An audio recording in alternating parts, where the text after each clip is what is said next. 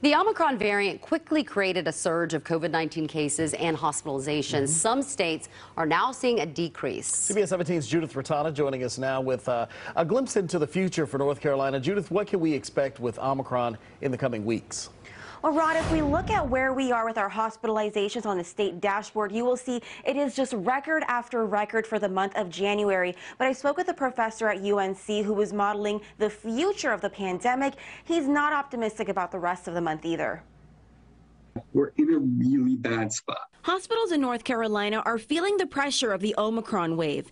Many are delaying procedures to cope with understaffing and increasing patients. We haven't really seen clear evidence of turning the corner. Dr. Justin Lesser studies epidemiology at UNC. His models say we have not seen Omicron peak yet. It might be late February or March before we start getting back to, numbers we were seeing before the Omicron surge. The last 2 weeks set several records for new cases, with an average of 26,000 people getting infected every day.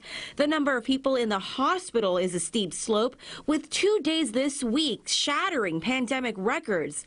Lesler expects a peak later this month. I think the long-term outlook, is uncertain because, every time we thought things are going to look good, a new variant has come along. The only bright spot here is that future variants may not cause as much severe illness. But I think immunity is going to win eventually, and things will get more mild and mild as time goes on. In some ways, Omicron may be a transition period. So that's when we get to the point that, the disease changes from being a scourge to a nuisance, in my view. But for now, Lesler says, keep your guard up. And it's going to take us a while to get to a point where things are looking better. Now, there are two things that Dr. Lesler says can help drive down cases and hospitalizations. I'm diving deeper into that online in my story at CBS17.com. Judith Ratana, CBS 17 News. All right, Judith, thank you.